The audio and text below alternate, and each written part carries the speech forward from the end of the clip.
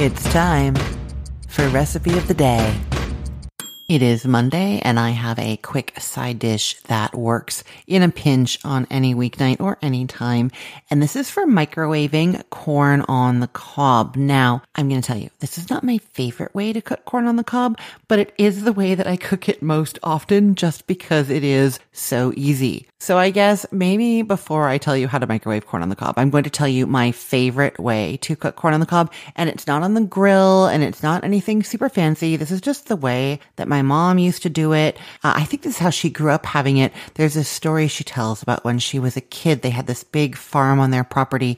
And when the corn was in season, they would just have corn for dinner. And she remembers a friend asking her after school one day, "What are you guys having for dinner tonight?" And she was like, "Corn." And the friend was like, "Just corn?" And my mom was like, "Yes, just corn." They literally had corn for dinner. And now that I'm telling this story, I'm realizing that I don't remember if that's because they all just loved corn so much or if it was because it was so inexpensive because it was coming from their farm. So I need to find that out from my mom. Mom, you've got to tell me. Anyhow, when they were having corn for dinner, my baba, my mom's mom, would do a big pot of water and often put sugar in it, which is also how my mom would cook it at the restaurant. They did these steak nights and they would have corn on the cob at the steak nights. It was really, really nice. And that is how she made it for us growing up as well.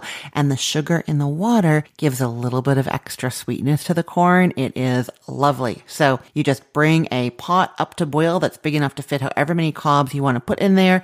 And, put a tablespoon or two of sugar into that water, give it a stir, and then you add your shucked cobs of corn into there and you cook until they've changed color. They get like a deeper yellow. If it's the yellow cobs, it's going to be about 5 minutes. Use tongs to transfer them out, and then you slather on the butter, sprinkle with salt, maybe some corn holders, you're good to go. So that is my favorite way to cook corn on the cob. But the way that I usually end up doing it is in the microwave because it's just so convenient and nearly as good. And this is coming from somebody who doesn't usually like to cook things in the microwave. I will warm up things in the microwave. The air fryer is my device of choice for heating a lot of things up, but I will warm things up in the microwave, but I don't usually cook things in there.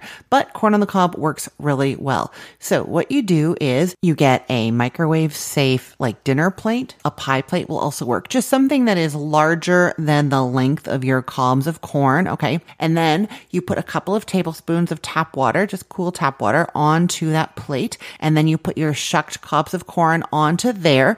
Now, if you're doing two, that fits perfectly on my dinner plates, and my dinner plates are microwave safe. So it'd be 2 cobs of corn, but I do 4 of them sometimes as well. And then you put another dinner plate or another microwave safe plate on top. Crucially, there's going to be a gap between the plates because the corn is bigger than the depth of the plate, if that makes sense. You don't want a perfect seal in here. You do want there to be a little bit of a gap. I don't want anything exploding on you. You know what I mean? So you have a plate, you have some water on the plate, you have your shucked cobs of corn on there, you have another plate inverted over top, and then that goes into the microwave for 4 to 5 minutes, as much as 6 minutes if you have 4 cobs in there. And basically you'll be able to tell, it just looks like those kernels have changed color, they're more tender. And that is when they're done. I use some tongs to transfer them off of that plate, discard that water, maybe pat them dry if they seem damp, but I don't think they usually do.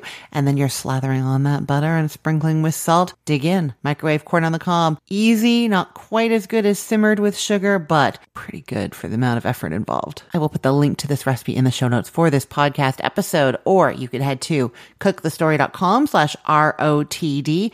I post all the links to the recipes there. They're organized by date, so it's helpful to know that today is May 6th of 2024. I also post the links in our Facebook group. There is a new Recipe of the Day episode every single day, 7 days a week, and I always post the link in there, and you can get to the episode from there, find the recipe, find the episode, find what I'm talking about. Join that group at facebook.com/groups/recipeotd. I look forward to seeing you there. I'm Christine Pittman from cookthestory.com, thecookful.com, the all-new chicken cookbook, and from this podcast, Recipe of the Day. I hope you have a great day. Let's get cooking.